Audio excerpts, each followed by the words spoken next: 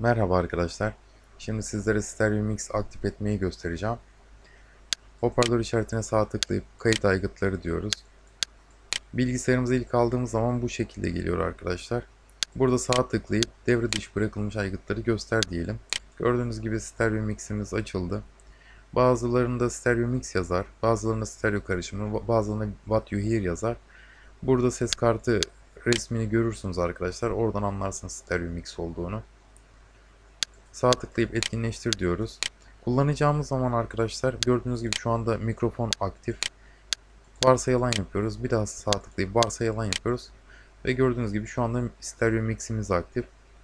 Şu anda bilgisayarımızda bir ses kaydı yapabiliriz. Veya Skype gibi Messenger programlarında arkadaşımıza bilgisayarımızdaki bir müziği dinletebiliriz. Çünkü bazı arkadaşlar mikrofonu aktif ediyorlar. Mikrofondan ses dinletmeye çalışıyorlar. Ses hem karşı tarafa kalitesiz gidiyor hem ortamdaki sesler duyuluyor arkadaşlar. Stereo mix'i açarsanız ortamdaki mikrofon pasif olacağı için ortamdaki sesler gitmez. Direkt sesi bilgisayarınızdan vermiş olursunuz.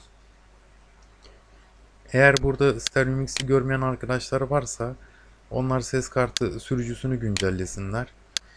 Bazı firmalar stereo mix'i desteklemiyor arkadaşlar, Sony gibi. Özellikle Sony VAİO bilgisayarlarında yok stereo mix. Telif hakları nedeniyle yasaklıyorlar. Sürücülerini güncelleseler de bulamazlar. O arkadaşlar da Google'a Virtual Stereo Mix yazsınlar. Şu en üstteki siteye girip bu programı indirebilirler. Veya arkadaşlar eğer olmazsa Virtual Audio Cable diye bir program var. Bu da aynı görevi görüyor.